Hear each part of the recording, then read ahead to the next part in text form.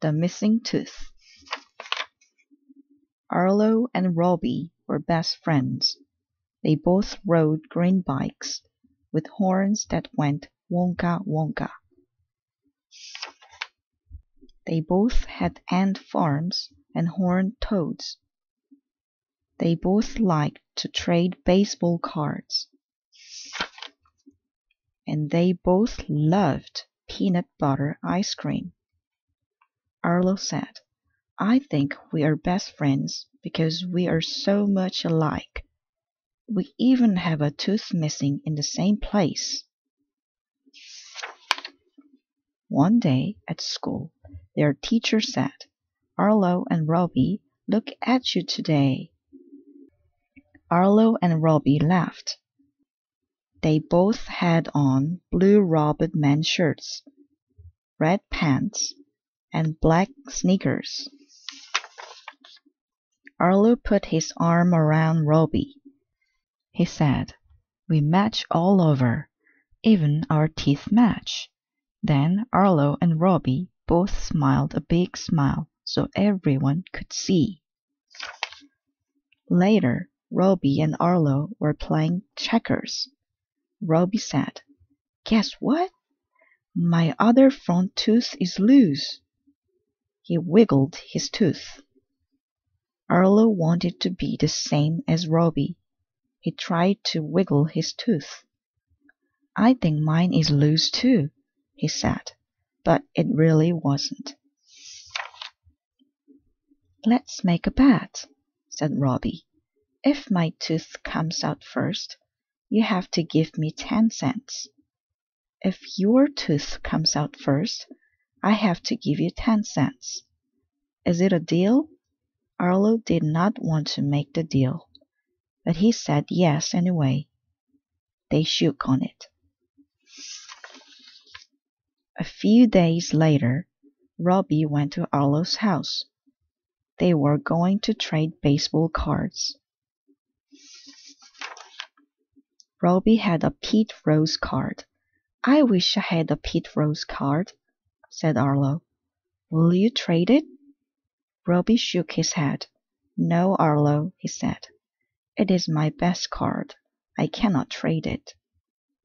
Arlo got up. "I am hungry," he said. "Let's not trade cards any more." Arlo got 2 apples. He gave one to Robbie. They sat outside together. Robbie bit into his apple. He put his hand over his mouth. "Look, Arlo, my other tooth came out." Robbie held out his hand. The tooth was in it.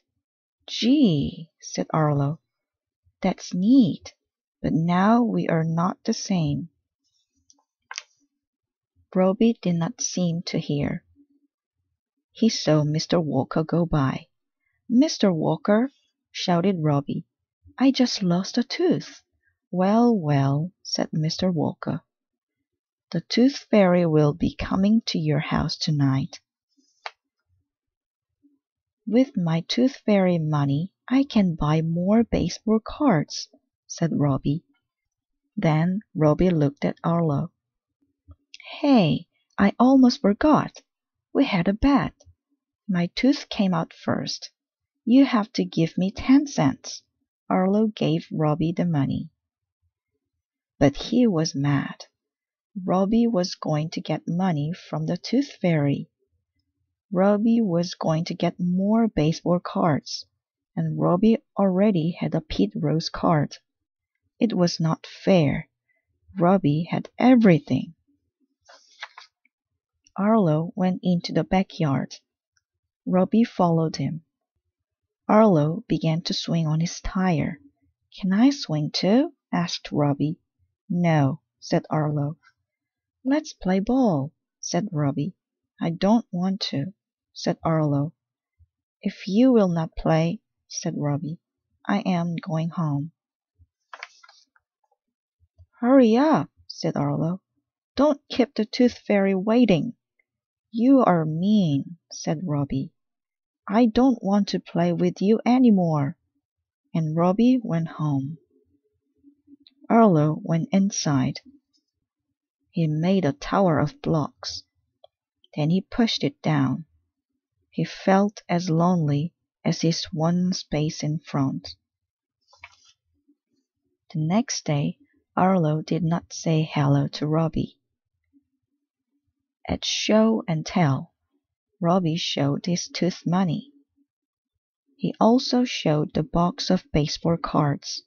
I am going to buy more baseball cards today, said Robbie. After show and tell, Robbie put away his baseball cards. One fell down. Robbie did not see it, but Arlo did. Arlo picked it up. It was the Pete Rose card. Arlo wanted to keep the card. He almost put it in his pocket. Then he looked at Robbie. It was Robbie's card. He would be sad without it. It was wrong for Arlo to take it. Robbie was feeding the fish. Arlo went over to him. Here, Robbie, said Arlo. You dropped this. Gee, thanks, Arlo, said Robbie. Robbie went and put the card in his box. I am sorry we had a fight, Robbie said. Arlo nodded. Me too, he said. Robbie took something out of his pocket. It was 10 cents. Take this back, said Robbie. It was stupid to make a bet. Arlo thought for a moment. Then he said, No, you keep it. A bet is a bet. Come on, let's go play. Arlo and Robbie ran out to the jungle gym. They climbed up to the top. Arlo hung upside down. His mouth bumped on the bar. Arlo sat up.